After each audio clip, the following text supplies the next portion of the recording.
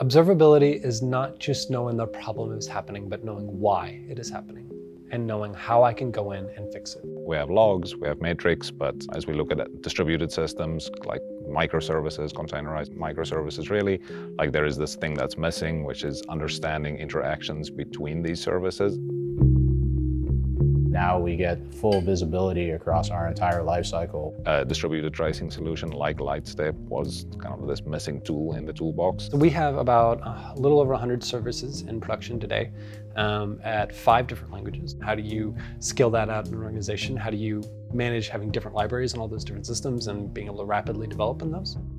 One of the things that Lightstep and the tools that we're kind of adopting is helping us get to this place of what is the user experiencing and how does that affect the decisions that we make. We came from a very traditional APM format. The old tools, the old school kind of tools that we had, there's no way to find that out. With a log-based solution or maybe metrics, you might get a clue that there is some question to ask or something to interrogate about the system you're looking at. Like with Lightstep, you can almost immediately drill down into it. So it's this difference between never finding the problem or never really being able to understand what's going on and instantaneously seeing all of the relevant information. We did a deploy, and because of the near real time of what's showing up in our dashboard, we immediately saw these handful of weird outliers. Yeah, there actually is an issue there, and then it just drove us right to where it was. And so Lightstep saves you a ton of time. It's really neat to be able to then go into Lightstep and see